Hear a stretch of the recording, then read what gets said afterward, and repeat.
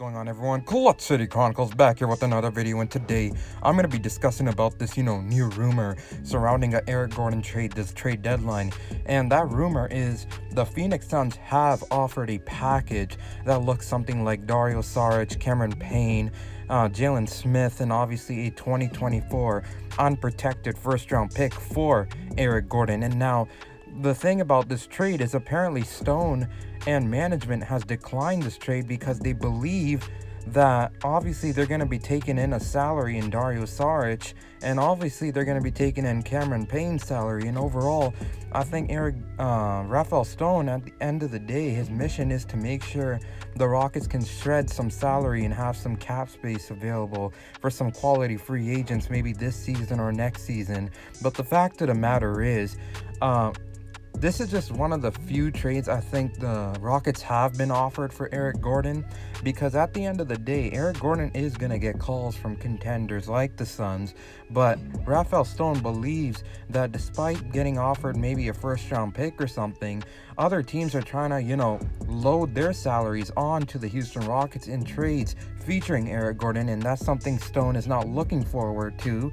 So maybe the Rockets might try to form a three-team trade, and that way the Rockets don't take in that much, salary, because at the end of the day, there are offers out there for Eric Gordon, but there's very few teams out there that are willing to give up expiring deals for Eric Gordon.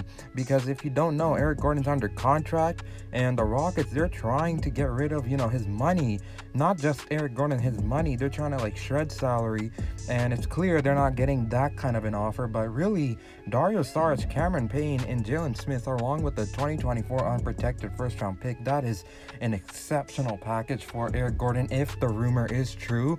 Obviously, I can't 100% confirm that is the package the Suns offered, but if it is, I think that's a package that you have to take because it's just too good. You're getting Jalen Smith and a first-round pick. Don't forget, Cameron Payne is not bad, and Dario Saric, he's okay. I think he's tradable, when he comes back from his injury. So overall, this is not a bad trade, but overall, we don't know what's going to happen at the end of the day, because apparently Stone has, hold it off on this kind of a deal and is still trying to explore, trades where the Rockets could shred that $18 million contract and, get back a first-round pick as well. So let's see what happens. But overall, my final prediction for Eric Gordon this trade deadline is going to be Eric Gordon to the Phoenix Suns for whatever package we get in return. But I for sure think it's going to include an unprotected first-round pick.